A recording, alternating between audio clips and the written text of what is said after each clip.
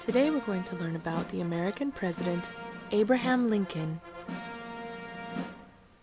Abraham Lincoln, the 16th President of the United States, was born February 12, 1809, in Kentucky. His father was a farmer, and his family was very poor, living in a small, one-room log cabin. While Lincoln was still very young, his family moved to Indiana, and then again to Illinois. He only went to school for 1 year, but he loved books and learning and taught himself as much as he could. When he was 22 years old, Abraham Lincoln left home to work at a general store. It was there that he got his nickname, Honest Abe. Once a customer accidentally overpaid by a few pennies, and that night, when the store closed, Abraham Lincoln walked for miles to take the money back. In 1832, Lincoln ran in an election to become a member of the Illinois state legislature, but he lost. After that, he served as a captain in the army, and then he started working as a lawyer and got married. In 1846, he was elected to the U.S. House of Representatives. In 1860, he ran for president. It was a difficult time in the United States. The North and the South disagreed on a lot of things, and it was getting worse. One thing they disagreed on was slavery. The northern states did not want any more slavery. The southern states wanted to keep their slaves. Abraham Lincoln did not like slavery either. He was elected president because he had the support of the northern states. He had almost no support from the southern states. As soon as he became president, southern states began seceding from the Union. That means they decided they didn't want to be part of the United States anymore.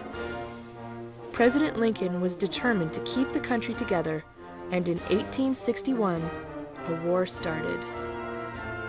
It was the Civil War, a terrible, bloody war that lasted 4 years. On January 1st, 1863, Abraham Lincoln signed the Emancipation Proclamation, an order that freed all the slaves in the southern states. A few years later, he helped to pass the 13th Amendment to the Constitution, which made slavery illegal everywhere in the United States. The Civil War finally ended on April 9, 1865. President Lincoln wanted to put the country back together and help the South rebuild. Unfortunately, he did not live to see that happen. Less than a week after the end of the Civil War, Lincoln and his wife were watching a play at the Ford Theater in Washington, D.C., when he was shot in the head by a man named John Wilkes Booth. Abraham Lincoln died the next morning on April 15, 1865. He was the first American president to be assassinated.